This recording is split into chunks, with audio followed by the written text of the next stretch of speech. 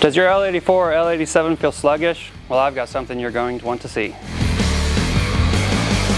We've done a bunch of these L84 and L87 swaps. We've noticed they're a little sluggish and kind of low on the throttle response. So what's causing that? Well, that would be the dynamic fuel management. What it's doing is it's shutting down cylinders as it sees fit for better fuel economy, which we don't want around here. So to get around that, we came up with these L84, L87 DFM Delete plugs.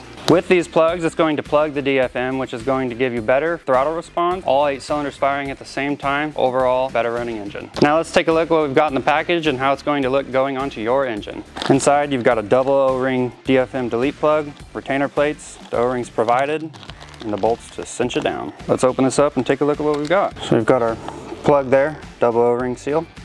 Way to pull it out. Your retainer plate will sit right here and hold it in. We've got the retainer plates here engraved with the part number. Your double O-rings. Superior sealing, ready to rock and roll. We're gonna put these in, show you what they look like.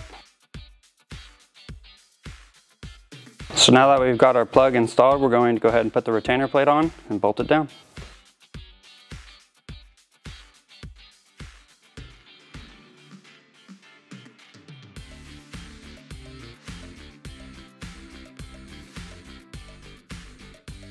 So now just do this 8 more times, you'll be good to go.